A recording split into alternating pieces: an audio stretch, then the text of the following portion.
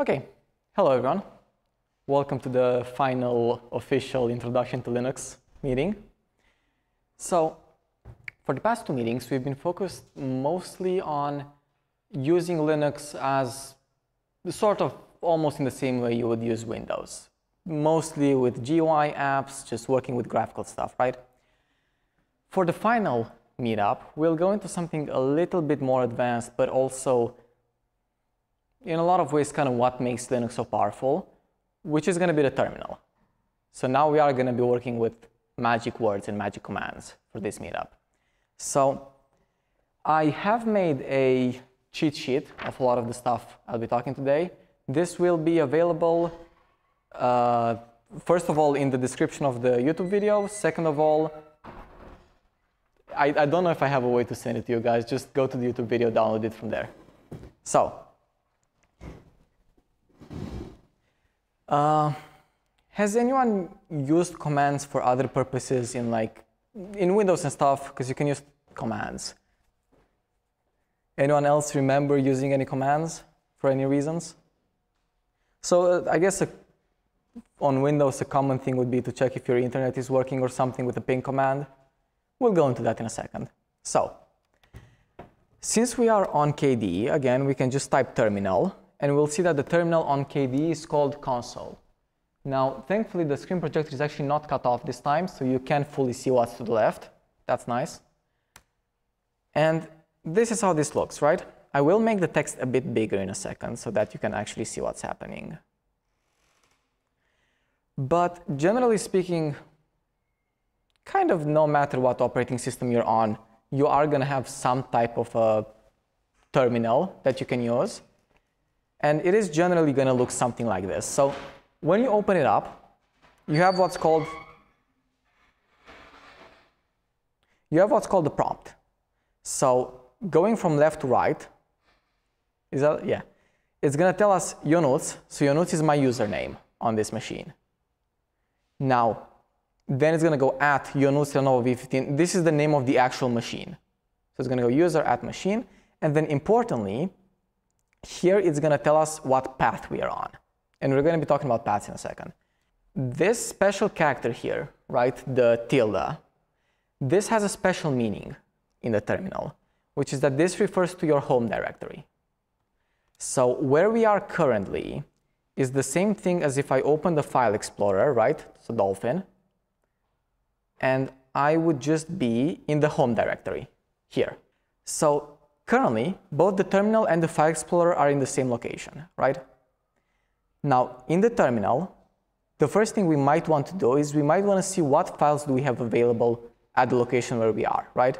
If we are in the file explorer, we can just see the files right here. If we are in the terminal, we can just type ls from list, and then it's going to list out all of the files that we have available, and the folders in this case. So if we look on the right side, we notice here, so from here to here, right, the same things. But if we remember, last time when we played a bit with Dolphin, we enabled the ability to see hidden files. And I talked about how on Linux, hidden files are any files that start with a dot as the first character of the file name.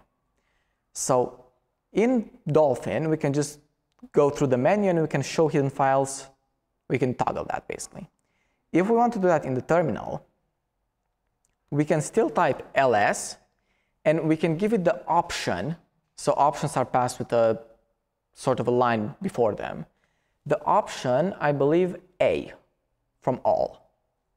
And if we do that, now it's showing us all of the files. And now we can kind of see all of the folders we see on the right side as well, right? So,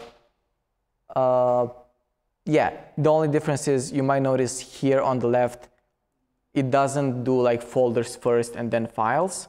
I think we can get it to do that. Not exactly sure how. But that's why they're slightly different order, because it starts over here at bash and then so forth, right?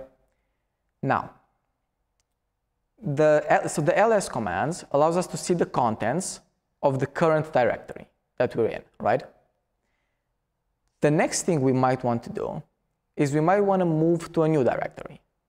So in the File Explorer, we will just double click on something. Let's go into our documents, right? And now the documents have opened. Well, the downloads have opened because I clicked on downloads. But if I would click on documents, then the documents would open. So in console, in the terminal, we have a command called cd, change directory. All of the files will have there'll be shortened versions of what they do. So ls from list, cd from change directory, stuff like that.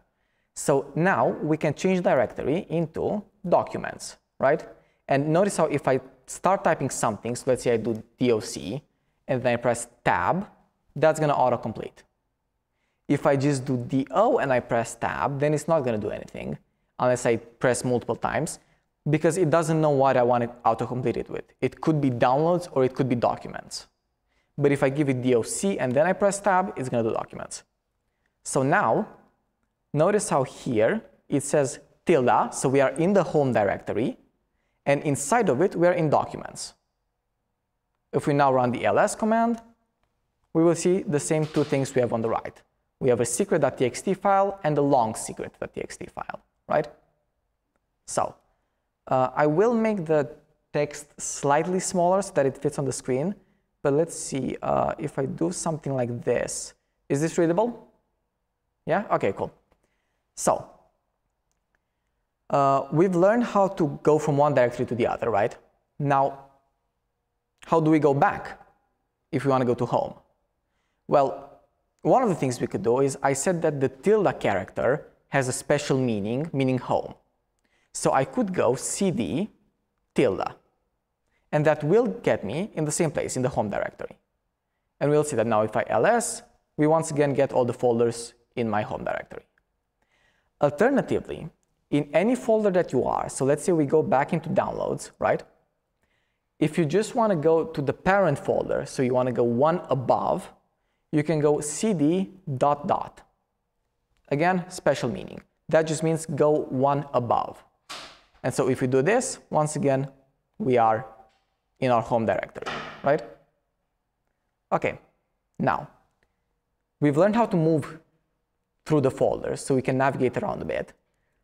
Let's see what we can actually do with files. So let's go back into, no, I don't want to go into downloads. I want to go into documents, okay? Now, in documents, let's do an ls again to see what we have. We have a long secret and we have a secret. We don't know how to open them yet. We'll open them in a second, but they are simple text files. First of all, one of the things we could do in here is if we right-click on it, we can do a bunch of stuff like we can copy it, we can cut it, which is basically moving it and stuff, right? So we have commands for that as well. And they're, again, short 2 letters commands because easy to type. So to copy a file, you have the cp command. And you're going to give the file that you want to copy, so secret.txt, sorry. And let's say I want to copy it into copy of secret.txt, right? And now you can automatically see on the right side of the screen in the File Explorer that it has created the copy of the file. Now, I don't want that copy, so let's delete it. Again, in the File Explorer, you either right-click and go to delete or just press the delete key. In here, we have the command rm from remove. So with rm, we can do rm, copy. Again, I can press tab to autocomplete. And if I press enter, on the right side, the file disappeared. Now, the other common operations you would have with files is to, instead of copying them, just move them.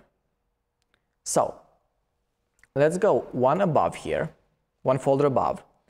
And let's say my secret.txt, I want to move it from documents, I want to move it into downloads, for example. So the move command is intuitively called md for move.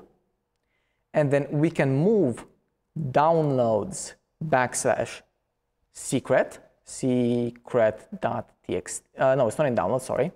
It is in documents, secret.txt, and I want to move it inside of downloads, and now I have to once again give it a name, because I can also rename it here if I want. But let's say for now, I still want to call it secret. So I call it secret.txt. If I run this command, you see that the file disappeared on the left side of the screen.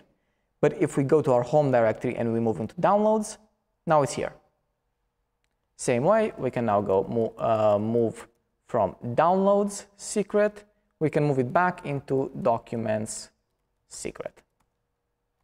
Now, I said that the move command also, because of the way it works, we need to type the name of the resulting file that we want as well. So in the terminal, we don't have like a special command for renaming files. If you want to rename a file, you just move it to the same location, just a different name. So I can say, I can go inside of the documents folder. Okay, so now we can see we are in documents. And I can go move secret.txt, and let's move it into super secret.txt. And now if you run this, you see that the file has basically just been renamed. Because I've just told it to move it into the same place, so I haven't actually moved it. I've just renamed the file. So that's how that works as well. Now, other common operations you would have are, you might want to create a file. Or, even more commonly, you want to create a folder, right? So, let's create a new folder first. So, for that, we have the command mkdir from make directory. So, we'll make a directory. It's going to do it inside of where we are right now, so inside of documents. And let's call it meeting 3. And if we run this, a new folder has appeared, meeting 3. And now we can go into that folder if we want. And now we're there. I will once again maybe make this a little bit smaller, not by much. Is it readable? Okay. So, now that I've created this new folder and I'm inside of it, what if I want to create a file? Now, to create a file, we have a command called touch. Why is it called this way? Actually, no idea. But that's just what it's called. This one's the only one that I would personally, at least, not consider particularly intuitive. Everything else so far has been mv from move, mkdir from make directory, and then it's touch, I guess. But let's touch a secret.txt. Now, if we go into meeting 3, we've created a new file called secret.txt. Though if we double click it to open inside of Kate, that file is empty. I've just created an empty text file, basically. Now, I think these are mostly all of the very common, I'll call them file management operations. So you move between folders, you create files, and you move files and folders around. Now, I guess, a couple notes here. What if you want to delete a folder? So let's say I want to delete the meeting 3 folder, right? Well, I can do rm meeting 3, as we've done before with the rm command from remove. But if we run it, it's going to say cannot remove meeting 3 is a directory. So by default, the rm command, the remove command, will just delete one file. If you tell it to delete a folder, it doesn't really know how to do that, because if you delete a folder, what happens to the files inside of the folder? It would mean it has to delete those as well. So we can tell it to do that. We can say remove meeting 3, and we can give it an option. So let's do it at the end here. We can do a line for an option. I'll make this slightly smaller so that it looks okay. And then I can type R. So R comes from recursive.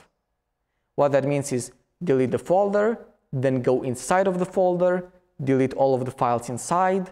If there's a folder inside, delete all of those files. So it just keeps moving down the tree and it deletes everything under that folder. So now if we do this with the R flag, now we deleted it. And now we have an error because we were in the folder and it's going to tell us that it's no longer accessible because we deleted it. So it pushed us back to documents. Okay? So now that we're done with that, let's actually talk a bit about these text files, because so far we haven't really known how to open them. So, first of all, if we just want to print the contents of the file to the terminal and just see them in the terminal, we can do a cat command. Cat comes from? Concatenate, append, and something else. Yeah, I guess. So it comes from concatenate because it can also be used. So if you do cat on one file, you'll see that it's going to print it to the terminal. You can also do it on multiple files, and then it's going to concatenate the files, and it's going to print all of them to the terminal. So that's why it's called that way. But if we run it on just one file, so if I do cat on super secret, it's going to print the contents of super secret. So we have our UVTCA flag there. So now that we have that, right? What if we want to open a file that is very, very long? So in this case, I have this long secret here. And if I do a cat on long secret, well, we're now at the end of the file, but we can clearly see there was probably something above it. And now, because we are in a terminal, in a graphical terminal, we could technically just scroll up until we reach the top, but these terminals have a limit for how much history they keep. So if your file is like 1,000,000 lines long, your terminal might only keep maybe 1,000 lines of history. So you're not going to be able to just scroll up through the entire file. So we have some special utilities for that. In this case, for example, we can use the less command. So less is what you would call a pager, I believe would be the correct term, I guess. And if we run less on the super secret, well, if we do it on the super secret, it's very small, so that doesn't make much sense. But if we run less on the long secret, now we are at the top of the file instead. And we can see that it says scripts.com B-movie by Jerry Seinfeld. So the less command will print the top of the file. And now with our arrow keys, we can go down or up the file, one line at a time. So this is a way of sort of browsing through really long files, right? And now if we want to exit out of this, we can press Q from quit. Now, alternatively, you also have, intuitively I guess, the more command. So the more command is going to do basically the same thing. As we click it, we are once again at the top.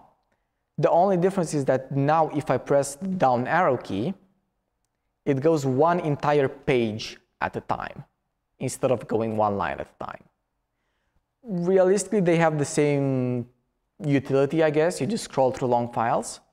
But less is going to allow you to do it one line at a time. More does it one page at a time because it's more than less, I guess. And in less, you can also use the page up, page down keys to go pages. So yeah, you'll mostly use less. Yeah. So I wanted to show more because it exists and because it's funny that we have less and we have more. But realistically, more has sort of lost purpose. People don't really use more anymore because you can just use less and the page up, page down stuff. So now another quick command that I don't have on the list, but you're going to see me use it at some point, so I'll go into it really quickly, is the clear command. So the clear command is just going to clear the terminal. This does nothing to your files, it does nothing to anything, it just clears the terminal output so that we don't have a bunch of text anymore on the screen. Okay? So now comes the interesting part. Let's say we want to edit a text file. So obviously, if I just double click on it, it's going to open it in Kate, in the graphical text editor. But let's say I want to edit the text file in the terminal. So first of all, I guess I haven't really talked about this. Why would I want to do any of this in the terminal? Why would I want to move around folders and copy files and edit text files? Why would I do that in the terminal? Why not do it with the GUI? Anyone has an intuition as to maybe why? Well, one of the most important, I guess, reasons I could think of is servers. If you have to work on a server, a lot of servers are going to be what's called headless. They don't have a monitor. They don't output anything graphically. you just connect to them remotely through the command line. And that's all of the interface you have with the server. You can only communicate through the server using the command line. And so you have to be able to do quite a bit of at least basic stuff with the command line, because you're not always going to have a graphical environment that you can work with. So what if I want to edit text files? There's multiple text editors that you can use, similar to how if you want to edit them graphically, on Windows you can do it in Notepad, Notepad++, VS Code, whatever. There's many text editors. It's the same in the command line. In the terminal you have multiple text editors. Now, I'm pretty sure on any distributions you'll have, it will come pre-installed with an editor called Nano. So if I do Nano and then super secret, this is the interface that Nano is going to give me. So once again, I see the contents of the file. With my arrows, I can move through the file, right? And this is going to work the same way any graphical text editor would work. So I can go here at the end, I can press enter a couple of times, I can write more secrets here, I can delete, I can do anything like that. So this just works like a normal text editor. Now, at the bottom of the page, we see that we do have a couple commands. Now, importantly, this character here, that, the sort of, how would you call that? A hat, I guess. I don't know what the name for that is. But the hat symbolizes the control key. So if it says hat and O, for example, that would mean control O. So let's say I want to just save this file. Looking at the bottom, we see, okay, so we have control O for write out. So let's press control O. It's going to tell us file name to write. So if we want, we can change the file name now, and it's going to write it to a different file. But if we just leave it as super_text.txt and we press enter, now it has just updated that same file. Now, to exit out of this, we don't see it at the bottom. Oh, no, we do see it. In the bottom left, it's Control X for exit. So if I press Control X, we're out of Nano. And if I now do a cat on the file to see if it has in fact changed, the contents of the file have changed. Now, in Nano particularly, notice how if I want to type something in here, so even newer secret, if I try to just exit without saving it, it is going to ask, do we want to save what we've changed? And if we say no, it's just going to quit. If we say yes, it's basically going to give us the same thing as Control O did. It's going to ask us where to save it. And we can just click enter. And now if we do cat on super secret again, the file has once again changed. So this is the most basic way to edit text files in the terminal. And it operates a lot like what Notepad would. Because Notepad is a graphical app, but for text editing, it doesn't do much graphically. It's still just text that you're editing. So that's how we would edit text files. Now, there are a couple more commands that I'm going to talk about regarding text in particular, which they might not seem that important for right now, but later on we'll see how we can use them in cool ways. So one of the commands, for example, we have a dedicated command for finding out how many words are in a file. So if I do the WC command from word count, if I do this on super_secret.txt, it's going to give us a couple numbers here at the beginning. So it's going to give us 6, 6, and 58. That's because if you run the word count command without any options, it's actually going to output the, what order is this in? So the number of lines, and then the number of words, and then the number of individual characters. It's going to count all of them. So if we look at what was inside the file again, we can see that we do in fact have 6 lines because there's a new line at the end. That's how files work. So we do have the 6 lines. We also have, this is one big word because it doesn't have any spaces in it. So this is only one word. We have 1, 2, 3, 4, 5, 6 words, and I'm not going to count the characters, but they would be 58. Now, when it says 58 characters, it doesn't necessarily mean printable characters, so characters that you can see. If you remember when you did, for example, C++ in high school, you might have done like a cout to write to the console, and if you want to have a new line, you might have been taught to use the \n. Either that or the &l, because different schools teach differently. But generally speaking, you would use \n. So \n is actually just one character, and that is just the new line character. If you want to write it out from C++, obviously you use 2 characters to show it to the screen. But the actual new line character is 1 character. So that's why if we were to try to count the amount of characters in this file, we would probably see there's not 58, there would be like 54 visible ones or something, because there is a new line here at the end of this, there is a new line here, there's a new line here, and so on.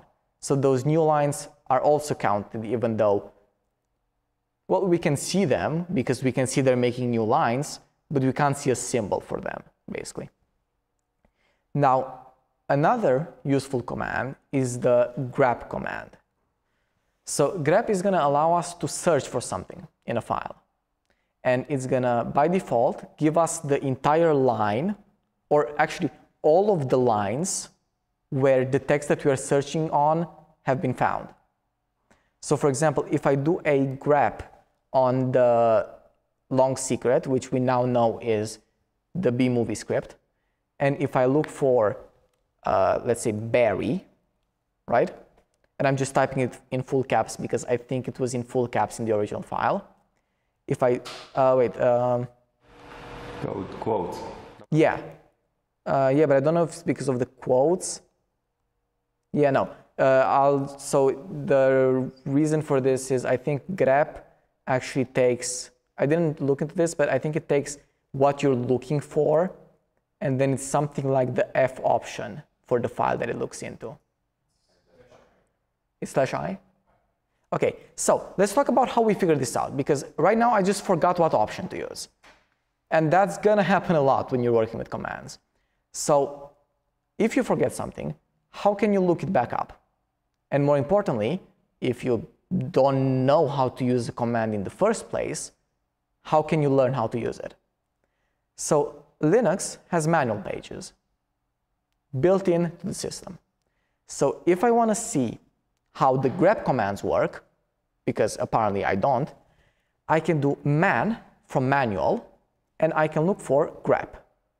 And now it's going to give me the user manual for the grep command. And I can see that it takes grep, and then the patterns, and then the file. So I should have actually typed that the other way around. So let's see if that works. To quit out of this, we can press Q again. It even says at the bottom, Q to quit. So now let's try grep Betty in the long secret.txt. And now it probably worked, but it didn't actually output anything. That might be because his name might not be Barry. I'm not actually super sure, so let's do a less. Let's look through the file. Okay. And now let's see, what was his name? Oh, he was Barry with an A, not with an E. So that would explain why we can't see it. So now let's do a grep for Barry in the long secret. And now we can see all of the lines where it says Barry.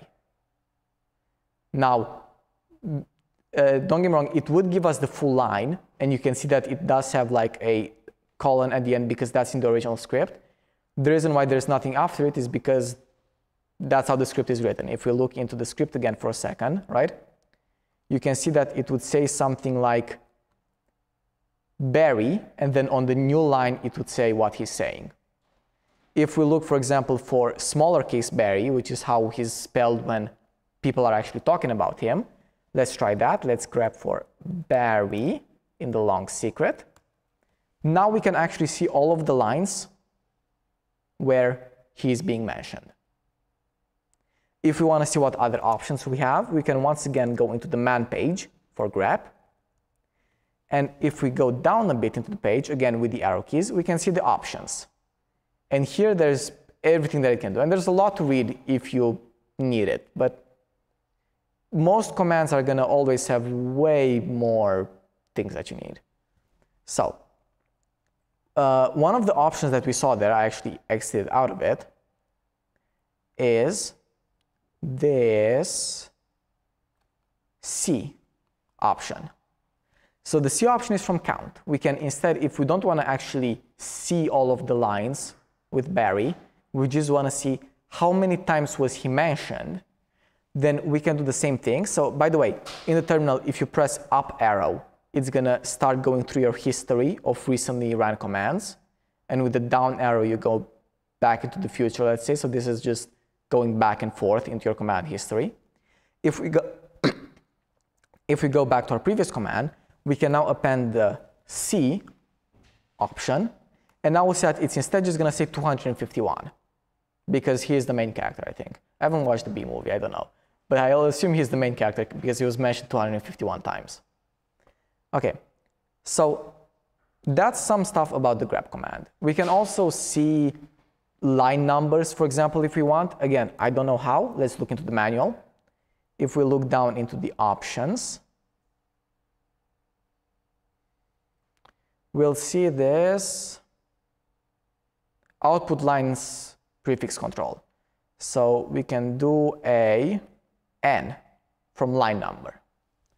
So now I can go at the end of this and I can also add n. Well, actually I can't do both because that doesn't make sense. But if I just do n instead, then it's going to print out the lines again, but it's going to also tell us the line number where we can find it. Okay, so that's most of the stuff that I wanted to talk about when it comes to text editing. And text editing is going to be a pretty important thing you're going to want to do in the terminal. Because also, it's not like you can edit many other types of files in a terminal without the graphical user interface. Now, just to mention, I say text files.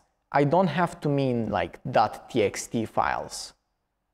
This is any file that is made out of text. So this can be your Python program. This can be your C++ code. So just anything that is text in general. But for now, let's stop talking a bit about text because we've done a lot of text stuff.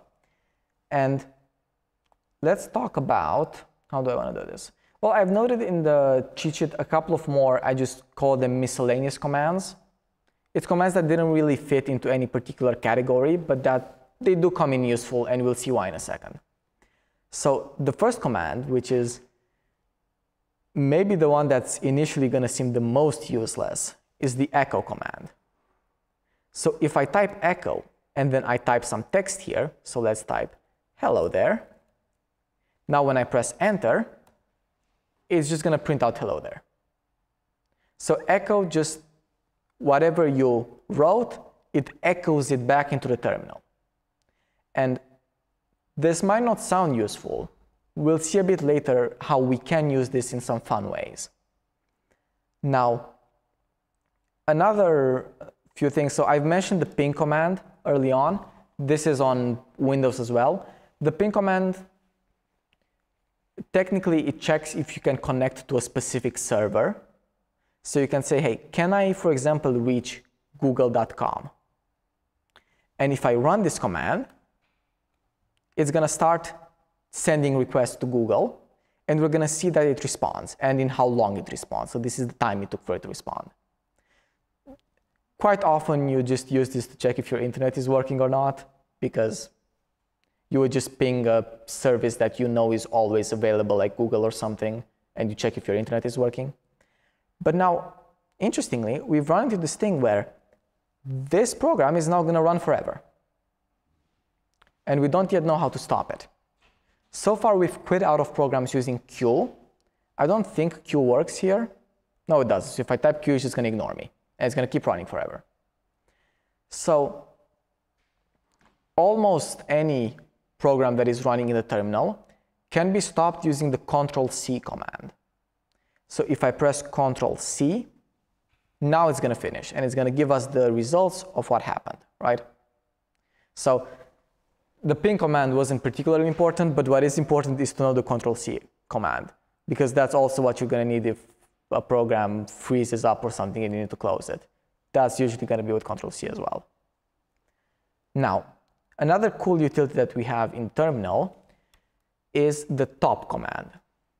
Top is going to give us a process manager. So let's make the terminal full screen so that we can see easier what we're doing. If we run top, it's going to give us this fairly scary interface. But are you all familiar with the task manager in Windows?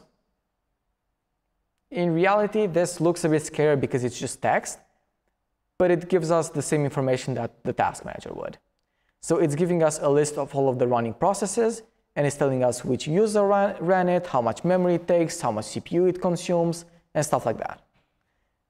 And in the right side, the command, this is the actual program that is running, basically. Now, on most distributions, to quit out of this, we can use Q.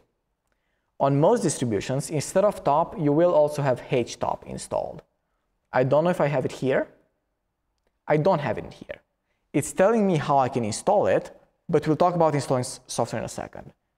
Well, actually, that's kind of where we are right now. So let's do talk about how we install software. So it's going to give us here, it's going to tell us intuitively, command htop not found, but it can be installed using these. So you might notice it's giving us two separate commands that we can use. One of them is a snap command, the other one is an apt command. So we've talked twice already about the different ways to install software. All of these apply in the terminal as well. So snap would be the universal package manager that we talked about a bit, and then apt is the package manager given to us by our distribution. Now, one interesting thing is, notice how these commands, before apt, they say sudo. So, first of all, sudo comes from like super user do. So you're telling the computer to do something as the super user. Super user is what on Windows is called the administrator. So on Windows, if you install an application, it gives you a prompt to confirm that you're an admin, and you have to click yes.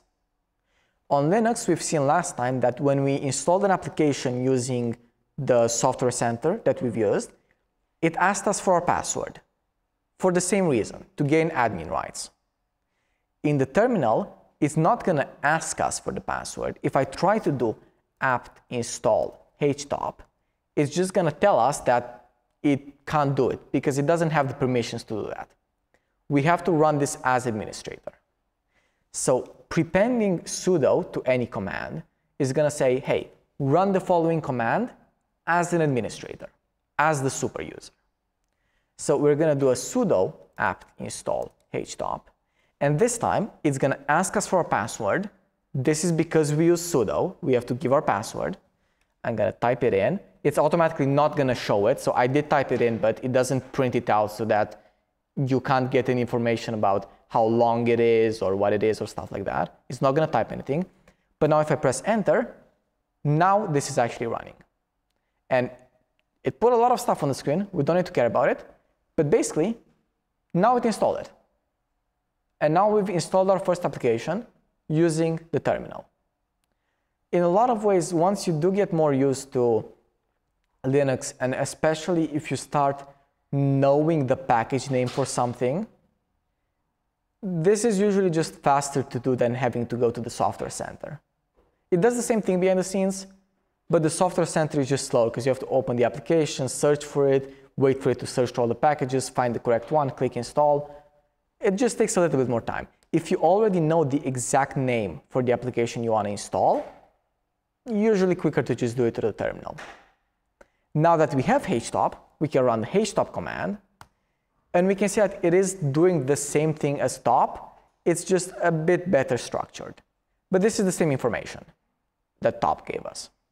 Okay, and to quit out of this, we can press Q. So, now that we've started to get a little bit into software management, let's talk about the other commands that apt gives us, apt gives us. So, first of all, all of the apt commands will need to be run with sudo because it needs admin rights to run. One of the most important commands is going to be sudo apt update.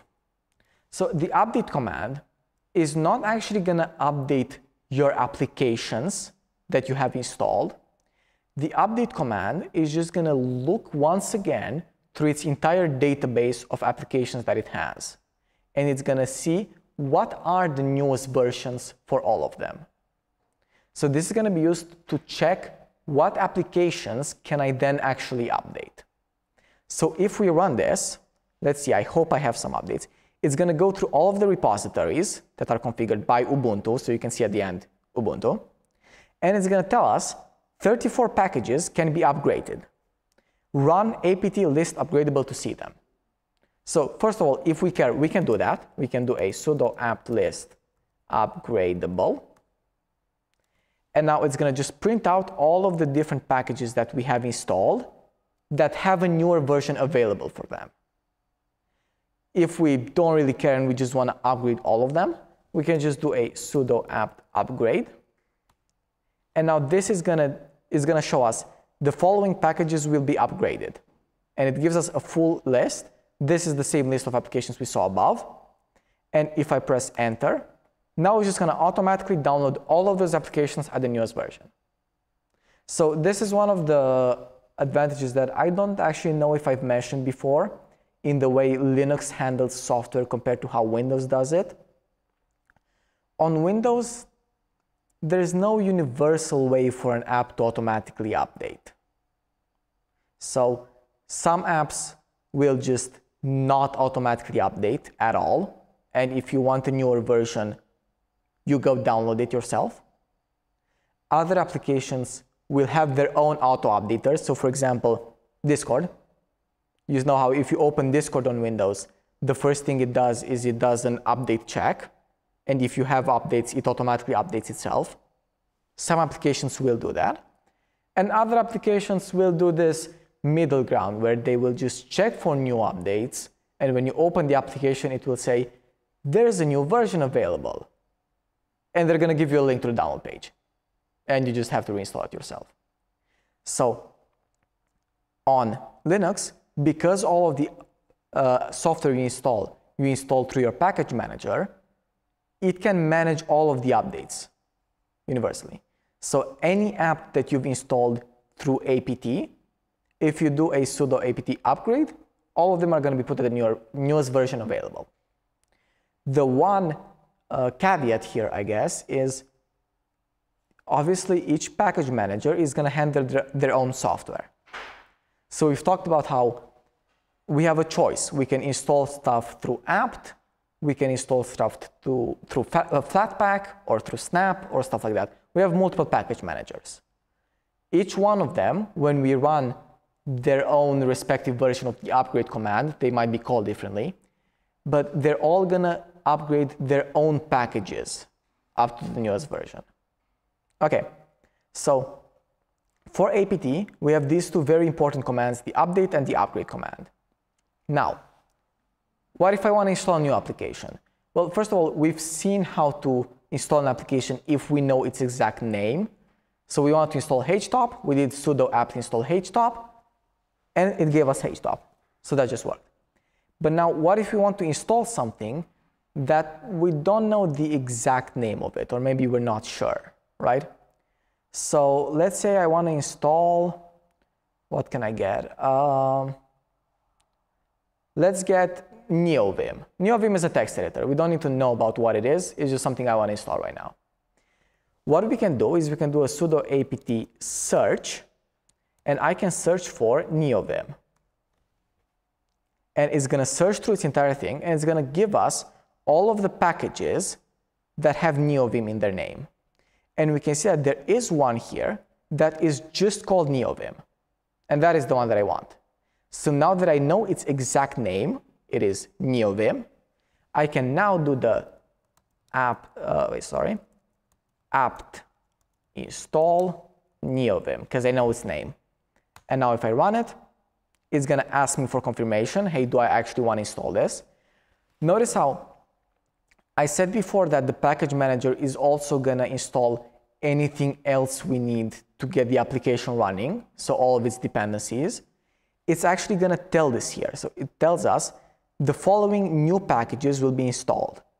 And we can see that even though I only told it to install NeoVim, this one there, it's actually going to install what? 12 software, 12 programs. Because NeoVim needs all of the other 11 programs to actually run.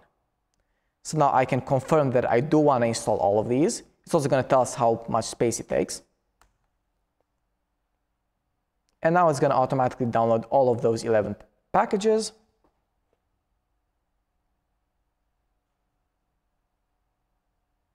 And I have NeoVim.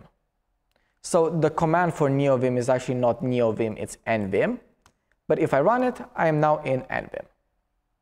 nvim is another text editor. It's a more advanced text editor that we don't necessarily need to talk about right now.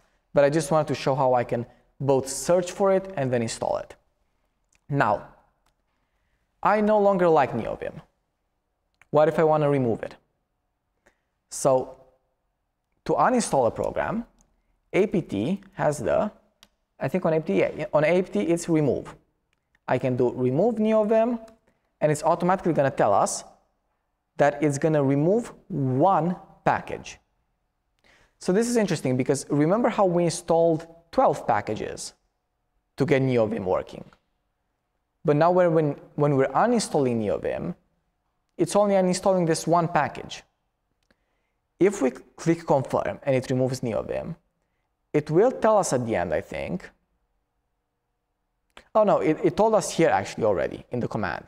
It told us the following packages were automatically installed and are no longer required. So those are all of the applications that it installed to get NeoVim working. And the package manager automatically realizes these are no longer needed on your system. You can keep them if you're using them for some reason, but no software actually depends on them anymore. So we can use the sudo apt auto remove command, and that is just going to delete anything that was automatically installed and that is no longer required. So that helps clean up the system a bit. If I do apt auto remove, now it's actually removing 11 packages. From the 12, we remove NeoVim, and now we're removing the other 11. And now it's like nothing happened. So that's how we do most of the basic stuff with apt. That's how we search for apps, we install them, we remove them, stuff like that. The other thing is, remember how when I did an update, so let's do an update again, we can see this list of repositories here, this list of links of where is it going to look for software in, right? So these are all of the repositories where we can download applications from. apt and many other package managers actually allow us to edit this file. We can remove any of these sources if we want, and more importantly, we can add any sources we want. So I don't have a source on hand right now to demonstrate this, but you can run the apt edit sources command, and that is just automatically going to ask us, hey, with which editor do you want to do this with? And we'll choose Nano. And it's going to open us this text file that is given to us by our distribution. The only important part about it is we can see all of the links that were being called. So this is the links that we use, right? And if we go to the bottom of it, we could just, or if we go anywhere actually, we could here add our own source, whatever we want. So blah, blah, blah. I don't have a source to show. But you can change your sources in here, and then when it's going to search for new software, it's going to look in there as well, not only in the sources given to you by your distribution. So you can customize this a bit.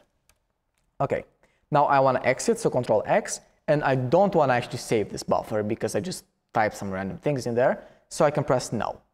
And now it's like nothing happened to that file. Now, the other main package manager that we talked about was Flatpak.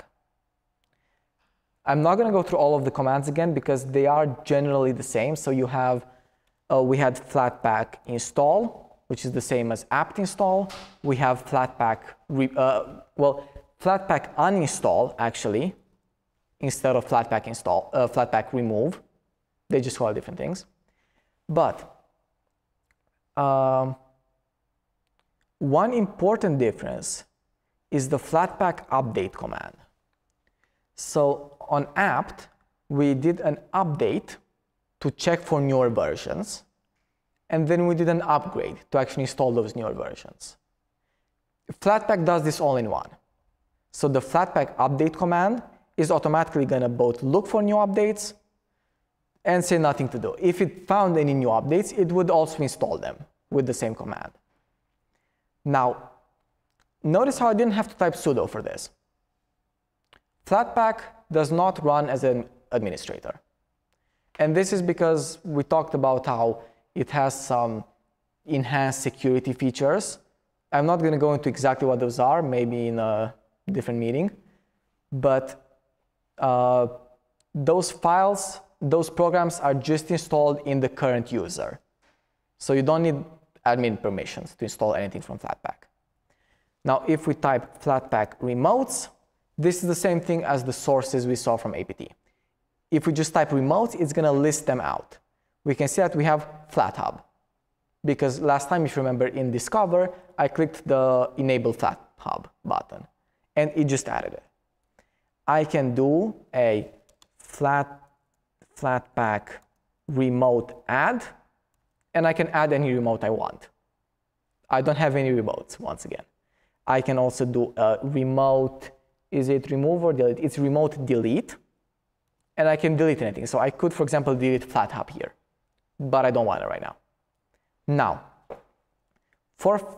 we saw that once we've installed an application from apt, because it's installed in the entire system, we can just call it from the command line, like I did with NeoVim a second ago. Now, if I remember correctly, if nothing's changed since the last time I've used this, this doesn't work quite the same with Flatpak. So if we open an application from the start menu, right, in a graphical way, we can see that they are all the same. So whether I open something like LibreOffice, which is installed natively, like with apt, or if I wanted to open Bottles, which we installed last time, through Flatpak, it's available here. They look the same.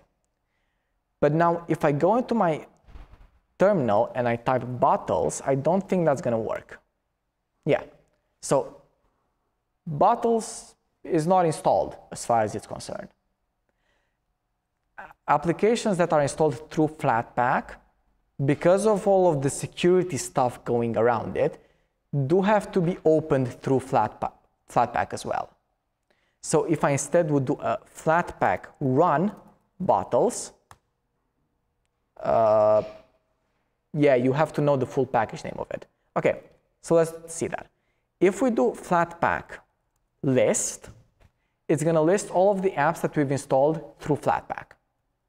So through these, we see that we have installed Spotify and we have installed Bottles, right?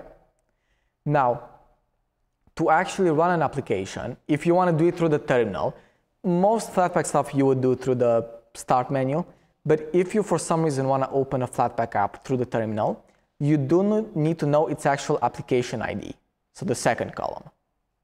So if I do a Flatpak run and it's com.usebottles.bottles, now we give it a second, and Bottles opens up. Okay? So that's how a lot of the Flatpak stuff works. And I think I have covered everything with Flatpak. Do I have anything else interesting? Oh, so the same thing as last time, you can search. So I can do a Flatpak search, and let's get let's look for Bottles, even though I do have it installed. You can see that it has found it. So Flatpak search Bottles, and it found the Bottles one. It gives us the description, its application ID and version, as well as remotes, so where it's going to install it from. So this is the same as with the apt search. You can just search for apps in the repositories. Okay, Now, just a couple more important concepts about the terminal. So far, we haven't really thought about necessarily how input and output works. We're typing stuff with the keyboard, and that works. And then it's printing stuff back out to the terminal, and that works, right? Well, there's a concept called the standard input and the standard output. That's basically the default place where applications will take their input from and where they will put their output to, basically. So, standard input, when you are in a terminal, that's going to be your keyboard. That's the standard input. So anything that I type, I put into the standard input, and then when I press enter, that gets sent to the computer. Now I typed some nothingness, so it's going to tell me command not found. Now, this command not found, this came through the standard output, which, because I'm in a terminal, that's going to be on my screen. That's going to be on a terminal. Now, the reason this is important is because we can play with this a bit. So, there is one concept called pipes in Linux. We can basically take anything from standard output and pipe it back into standard input. This would be useful, for example, for transferring transferring information from one program to another one. So, I've told you before, we talked about the echo command, right? But I said it doesn't look that useful. Let's think about what it actually does now. So the echo command is going to take something that we write here, and it's going to output it to the standard output. That's the reason we can see it on the screen. Now, a lot of commands, for example, the word count command that we talked about before, can use information from the standard input. So, one thing that I could do is I could say echo test, right? And I could say, now, the standard output of this, pipe it, so this is the pipe operator, and now I can write a different command after it. So let's type wc, word count. So this is gonna, the echo command is gonna put test in the standard output.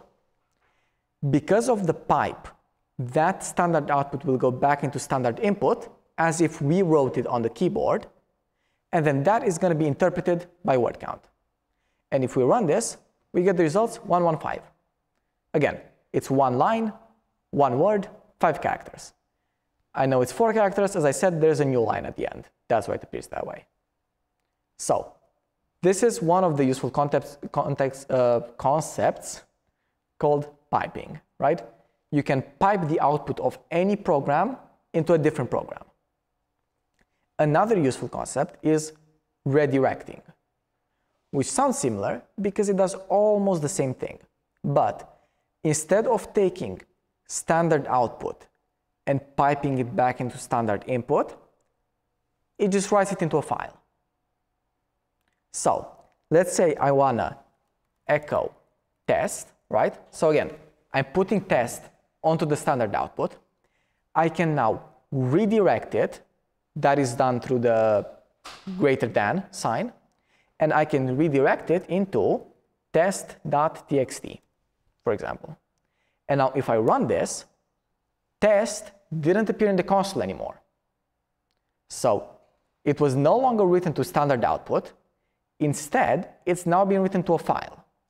If I do an ls to see what files I have, I do in fact have a test.txt file, which was newly created. And if I do a cat on it to see what is inside of it, I have test. So the output of any program, if you don't want to see it right now, but maybe you want to see it later, you want to log it to have later access to it, you can redirect it to any file on the system. Okay?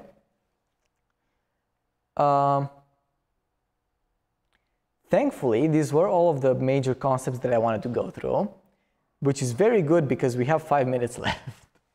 Time passed a bit faster than I expected, but I did manage to get through everything. This cheat sheet will be available once again, and it covers in lesser detail basically everything I've covered today. Now, some final announcements, because this was the last meeting with me for the Introduction to Linux trilogy, I guess. So, first of all, these meetings, the CTF meetups, are continuing. I will no longer be the presenter, but starting next week, do we know what happens next week, or do we not know what happens next week yet? Same room, same time. Same room, same time. So next week, in the same room at the same time, there will be someone else talking about someone else. So this project goes on for the rest of the semester. As far as me and Alex are concerned, we are done with presenting here. We no longer have scheduled time here. But we will be hosting 2 more online meetings for those interesting. So I will be hosting a sort of a, let's call it a troubleshooting meeting.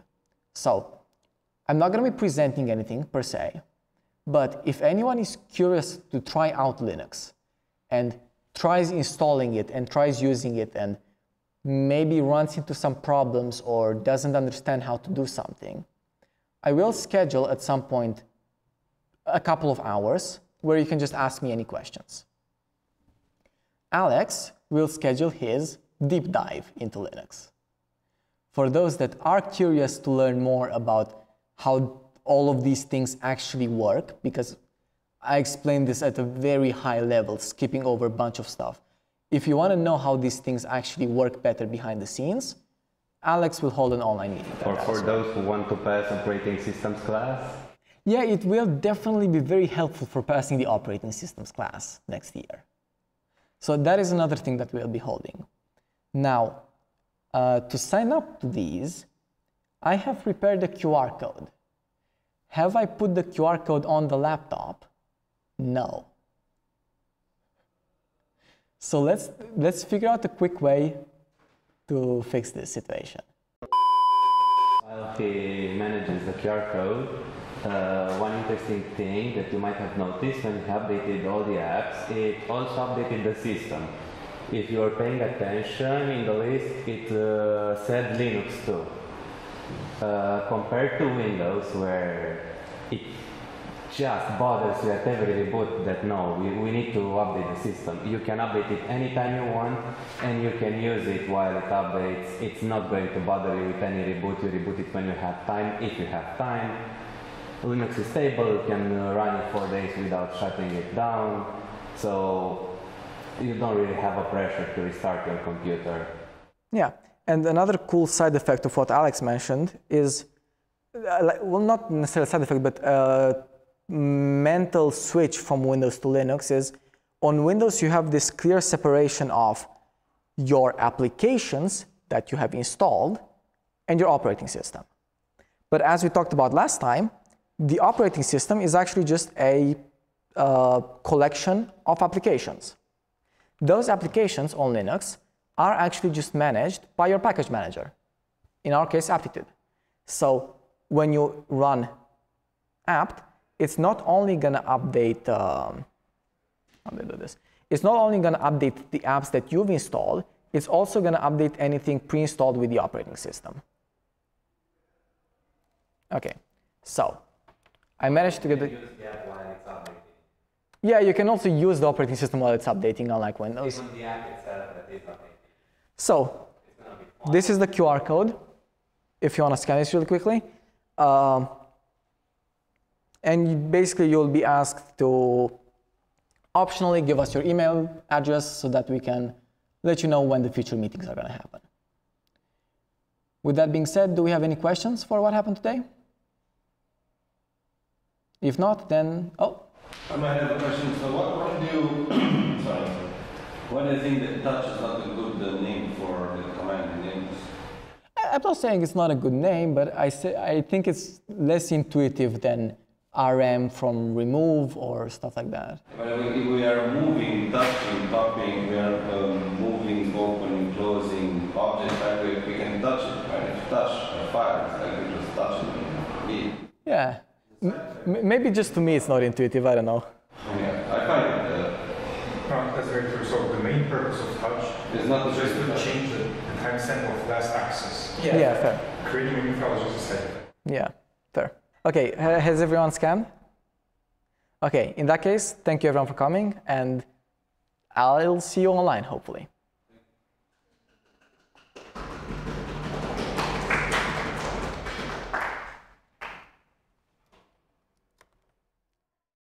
Okay, now we need to pack up because the next professor after us is not very kind. So we need to get out of here fast.